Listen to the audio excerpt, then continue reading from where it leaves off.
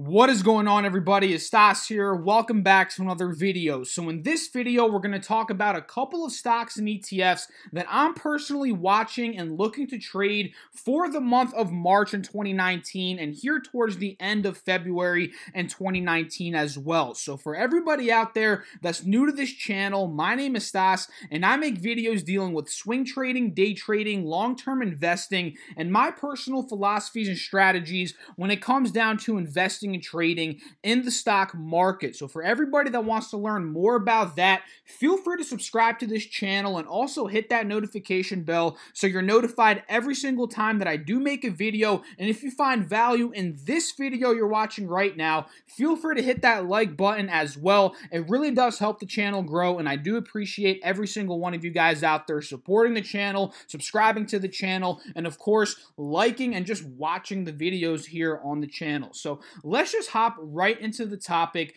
of today's video. Like I said, we're going to be talking about 10 to 15 stocks that I see potential in, and also a couple that you guys ended up talking about and shouting out to me in the Discord group chat as well as on Instagram, guys. So without further ado, let's talk about, what I personally see potential in and some that you guys ended up calling out to me today. So the first one we're going to be talking about here today is Square, ticker symbol SQ. So SQ, guys, is in a very interesting spot right now, and we can talk about this in a couple of different ways, right? We can see that we are holding this previous resistance here on Square SQ at around $74 very successfully, right? We can see, obviously, the markets have been doing absolutely amazing since the beginning of 2019. There's really no need to go into that because I'm sure if you're watching this video right now, you know that we took a big dip from October to December, of course, towards the end of December, and then we started to climb up from there. The SPX is up around 17%, something like that in the year of 2019. The Dow's up around 15, 16%, and the NASDAQ's up around that same ballpark category as well. And obviously, the fact that all the major indices are up, that means a lot of these stocks that we're going to be talking about are also up and doing very well in the month of 2019, and Square is pretty much doing very well, right? We can see it bottomed off here, double bottom at $50. We broke above the 50 SMA resistance, the 180 SMA resistance. We're seeing the 50 SMA cross above the 180 SMA, which is a very, very bullish sign. Could indicate more green to come, which obviously we can see is true because once we did cross above here, the bullish move, the stock has shot up from about $65 all the way up to where it is right now. And what I want to talk to you guys about in terms of Square right now, guys, is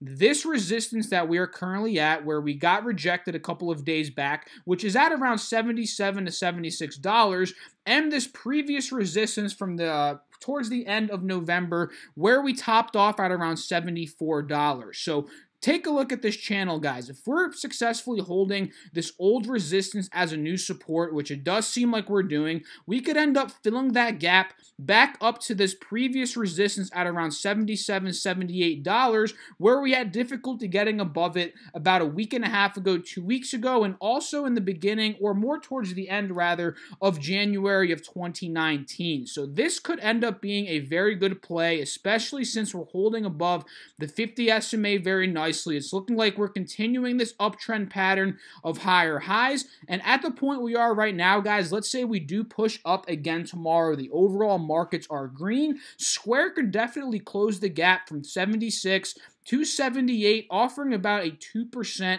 margin of profit. And take a look and keep an eye, rather, on this resistance here, guys, on Square. If we do end up breaking out of it, which is about a 2% move to the upside from where we are right now, this could be a breakout move, meaning we could push up into the $80 range, maybe $85 range over these next couple of weeks in terms of this particular stock, right? So that is a pretty good call out in my personal opinion. I believe one of our members from the Instagram page called this one out, as well as on the Discord chat. And just keep a look on it, guys. Keep a look on it. If we do break that 80 resistance, or rather the $78 resistance, the next spot's going to be around $80. The next one after that's going to be around $83. So keep an eye. This one could be a runner if we do break this $78 $28 resistance here. So another one that a lot of people wanted me to talk about, and I'm personally watching this one as well, is CRON, ticker symbol CRON. And for those of you guys that know marijuana stocks, you're pretty educated,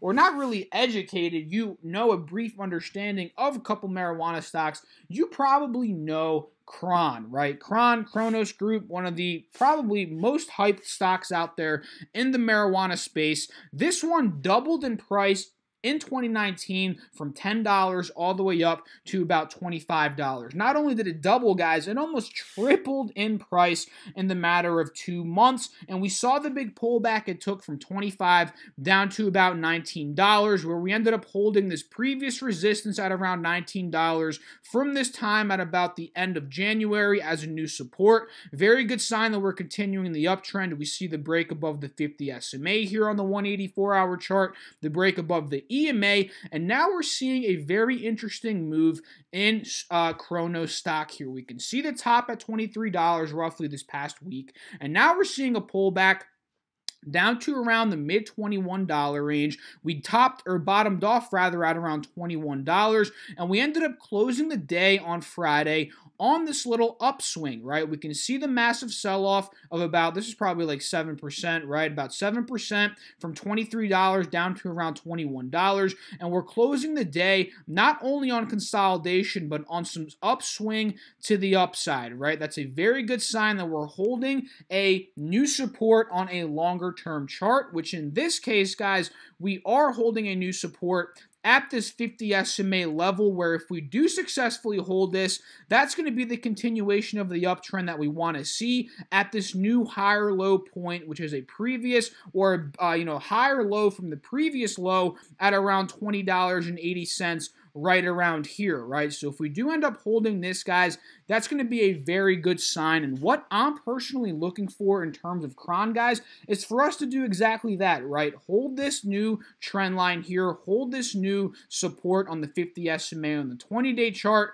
and then slowly push back and climb back into the $22 range before considering a trade in CRON. So if we take a look closer here on the 20-day 1 hour, we can see the uptrend a little bit clearer, right? We can see the higher highs, higher lows. This pullback is maintaining a higher low from the previous, and it's really just continuing the uptrend, right? So I'm going to set an alert on CRON at about $22. Let's create this alert very quickly. $22 and let's say 15 cents. Because if we do break that level, guys, mark is at or above 22.15, we can slowly fill the gap back up to $23 and potentially test higher highs and maybe even test that $25 high that we got back here in the beginning of February in 2019. So CRON, I'm watching very closely. It's looking very, very attractive in my personal opinion. So another one I'm watching is Microsoft, ticker symbol MSFT. For those of you guys that have been paying attention to the channel, this is one that I swing traded last week for around a 2% profit. I ended up selling off on Thursday at this top here, at this higher high. I took my profits of 2% to be safe. The next day, we can clearly see I missed out on about 1-2%. We pushed up to the top of this channel here at about $111. And now why I'm watching Microsoft, guys, is I want to see, are we going to end up breaking out of this, resistance of this channel and potentially break up to 113, which would be, or rather 112, 113-ish, which would be the next resistance, or which is honestly the more likely thing that I think is going to happen, or are we going to pull back here to open up another good opportunity towards the bottom of this channel, maybe at around 107, 108, for a potential swing entry position back to the top of this channel, which would be at that point around 111, 112. So Microsoft, very, very attractive right now, guys. If we do break this resistance, that could run up to 113. If we pull back, which I think is likely, that's going to open up a nice swing opportunity in Microsoft MSFT. So another one I wanted to talk about today was ticker symbol MO, and this is Altria Group. And Altria Group is actually a tobacco company that took stake in one of the biggest marijuana companies that we actually just talked about, which was Cronos, guys. Ticker symbol CRON. And MO, guys, Altria, this is another stock that got beat pretty badly in, the latter half of 2018. We can see from $66 it dropped all the way down to about, $42, which is actually more into 2019 as well. I didn't realize that. This is more towards the end of January where we found our bottom here at $42. And now, guys, we're seeing a reversal pattern here that's pretty attractive, right? This is a very attractive pattern, and let me explain what I'm seeing here. I'm sure you guys can see it as well, just judging off this chart. We can see the bottom here, very good sign. We can see that we popped out of this. This is kind of an inverse, head and shoulders here, right? The head, the two shoulders, and now we're reversing to the upside. We popped out of that 180 SMA, we popped out of that 50 SMA and that EMA, and now we're trading above all of those old resistances, meaning the old resistances here were the 50 SMA, the EMA, and the 180 SMA, and now we're trading above all of those, and we're also seeing a 50 SMA cross to the upside above the 180 SMA, which we all know by now is a very bullish sign. We're seeing the bounce here on this 50 SMA and the push up to the higher high, which is a start and the continuation of an uptrend, another very good sign. And we can see the break of the resistance at around $50. So we can see, guys, over these past 20, 30 days here in Altria stock, there was consolidation from around $48 to $50 for the matter of like 2-3 trading weeks, right? We can see that here very clearly, and the fact that we pushed up, we got out of that resistance, that's a good sign that we're continuing the push up, the uptrend, and the slow gap fill from this massive drop that we saw, really more towards the beginning of November to the end of January here in 2019. So Altria, I'm watching it very closely, would like to see a pullback before entering, but I do see good potential in this one as a swing trade. So another one I want to talk about, this was highly suggested in the Discord chat, was UWT, and we know by now UWT is a crude oil ETF that trades based upon crude oil, right? Whenever crude oil is going up in price, UWT is going up in price as well. And if we take a look over here to the price of crude oil, we all know crude oil hit very lows here at about $42. This is one of the biggest drops in years in terms of crude oil, from $77 down to about $42. And from there, we're seeing all the reversal patterns to the upside that we like to see, right? The bottom, the break above the 50 SMA, the 180 SMA, the 50 SMA crossing the 180 SMA shows bullish tendencies, right? We're seeing higher highs, higher lows, all that jazz that we like to see in terms of, investing in stocks, ETFs, indices, whatever we like to, invest in, right? And this is very attractive. And the fact that we broke this old resistance at around $55, we're trending in the $57 range right now. What I would love to see in terms of crude oil is a pullback and a hold above this old resistance at $55 as a new support, guys. And if we do pull back here, we hold that 50 SMA support as well as this old resistance as a new support. I think that'll open up a good opportunity and a good buying point for UWT, which does seem a bit overextended right now. Not extremely overextended, but it is a bit overextended here with the pullback in crude oil, bringing back UWT to the $15-$50 range. That'll be a good entry point in terms of UWT, and that is what I'm personally watching for this ETF here. So that's what I'm watching there, guys. Another one that you guys called out today was AKS. Let's take a look at this one. Yeah, I briefly looked at this one before, and this one, guys, just like MO, this is a very similar pattern to MO. We saw the big sell-off. Now we're seeing the start of the break out of the resistances, right? Just like MO here, where we're breaking out of the moving average resistances, we're seeing that as well in AKS, right? The resistance here is the 50 SMA. We see the bottom here, very good sign. The higher low here, which is a good sign that we're reversing, and ultimately the break above this 180 SMA with the 50 SMA crossing above the 180 SMA. These are very good signs that we're reversing to the upside. So, guys, just keep an eye on this higher high, higher low pattern, and the fact that we're holding this 50 SMA here as a support, and we do notice a resistance at around, let's say, 325.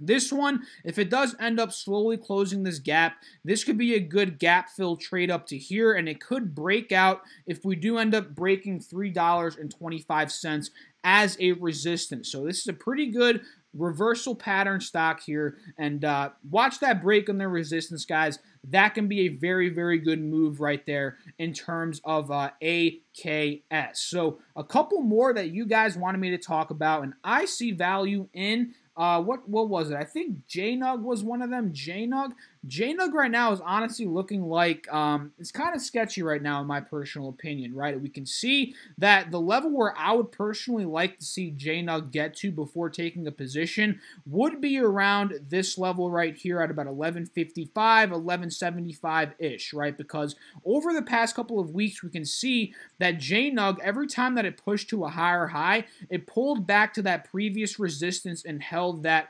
support level. Well, it really only did that about one time here, actually twice, because we can see it did it here as well. It pushed up above this old resistance, right? It pushed up and then it held it as a new support. You can see that here at 835, old resistance at about $8, roughly the same area. We can see it popped up above here, broke that resistance, held it as a new support, and now I want to see if it does the same exact thing, right? We broke the resistance. Are we going to pull back and hold it as a new support? That is what I'm looking for, with an entry point at around $11.75, maybe $12 even, depending on how gold does. For those of you guys that don't know, very simple. When gold's going up in price, JNUG is going up in price as well. So just keep an eye on gold here, guys. If we're pulling back, that means JNUG's pulling back, opening up a better opportunity for a more margin of profit in that particular ETF. So another couple that you guys wanted me to talk about, and I honestly talked about this one in the previous video, was UGAZ, guys. UGAZ, very simple. It's a natural gas-based ETF. We all know this by now, especially all you guys out there that do follow this channel regularly. And we see a pretty good pattern here on a technical basis that UGAZ found a double bottom, right? Very good sign for a reversal. We broke above the 50 SMA, the 180 SMA, with the 50 SMA crossing above the 180 SMA, showing a pretty bullish sign here. So what are we going to wait and see? Well, if UGAZ breaks about $31, $32, it could potentially run back up to $36 here on a technical basis. And of course, we know that /NG, whenever /NG is going up in price, that's when UGAZ is going up in price. So I'm keeping an eye out for the 270 resistance here, guys. If we do successfully break above that, this one could end up running to the next spot on a technical basis at around $2.90. So I'm watching out for those guys very, very closely. And another one that we talked about in the last video, I believe, or was it on Friday's video or Thursday's video? I forget, but this is one that I actually missed out on. YY, ticker symbol YY. I missed out on this one, guys. I believe it was up.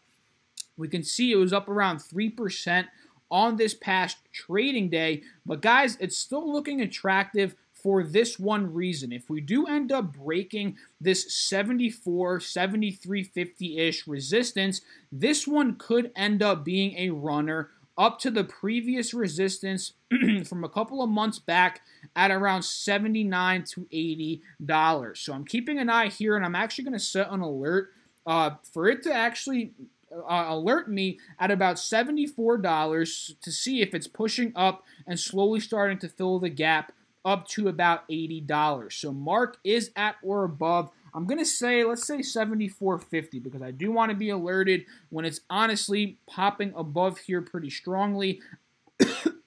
And I think $74.50 would be a good spot as of right now to set that alert. So another one that you guys shouted me out was ticker symbol HZNP. And very simple, guys. This one pulled back from $24 to $21 successfully as of right now, holding that 180 SMA support here on this 180-day 4-hour chart. So if we do end up holding this heading into tomorrow and we slowly start to push up until, let's say, the $22 range, this one can slowly be heading back up to around $24, which would be the target sell point on this one, in my opinion, if I were to get in at around $22. $2. So this one's a pretty good call out. You know, the margin is there from where we pulled back to about 10% here. Now all we want to wait for is that reversal to the upside, 100% confirmed, by simply just climbing into the $21.50 to $22 range. Because as of right now, guys,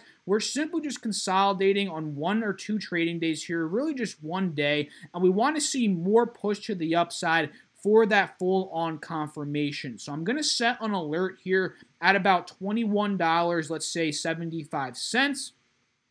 So I get alerted when we're really just pushing up in price, creating that higher high, higher low staircase pattern, opening up more value in my personal opinion. So another one that I want to talk about today is CGC, yet again, another marijuana company, Canopy Growth Company. You all probably know this if you're, into marijuana stocks, just like Cron. This is probably the second, if not the #1 most popular one out there in the stock market. And based off this 184-hour chart, guys, CGC is facing some serious resistances right here, right? We can see the EMA, the 50 SMA. These are areas of resistance that have been extremely valid over the past 1, 2, 3, 4, even 5 trading days. So for us to honestly slowly fill the gap back up to $51 in CGC, we need to see that break above these resistances into that $45, $46 price point range, in my personal opinion, right? And for those of you guys that can see these red trend lines here, we notice that we didn't actually successfully hold this old resistance at around $45 as a new support. So what is that telling me? Well, that's telling me that we could be headed to this next support at around $42.75 to $43 in terms of CGC. So let's say tomorrow we sell off even more in terms of CGC. I'm going to be waiting for the hold on $42 to see if we're going to pop up there and slowly break those, moving average resistances to get back to the next resistance, which at that point would be about $45. So from here, guys, let's say we do pull back to about $43, up to the next resistance at about $45. That's going to offer about a 5-6% margin. But let's say tomorrow we end up opening green. Let's say we're up about a couple percentage points on here. That's going to be pushing us above this old resistance, again, making it a new support, with the goal filling the gap up to about $51 from this area right here. So I'm watching, guys, closely. Are we going to break these resistances to the upside and fill the gap from 45 to 60, or not 60, 51, or are we going to pull back more, hold 42.50 and slowly fill the gap back up to 45, or even break 42, which at that point, if we break it to the downside, I'm not really going to be looking to trade CGC whatsoever, to be completely honest with you all. So I think I covered every stock that I wanted to talk about in this video, and I did get to cover some that you guys wanted me to talk about as well. So if you did enjoy this video, feel free to hit that like button and leave a comment down below. Let me know what you guys are watching. I would love to know. Also, subscribe if you're new. Hit that notification bell so you're notified every time that I do make a video. And please, guys, please do your own research. Do not trade these based off my opinion. That is not how you're going to become a successful trader and investor over time. Do your own research. Do the work. Understand what you're trading, and that will lead to your success. Well, not guaranteed success, right? It'll lead you to make your own decisions, which you have higher likelihood of reaching success if you are making your own logical decisions based off of your own opinion. So I'll catch you all in the next video. Have a great rest of your weekend. Peace out.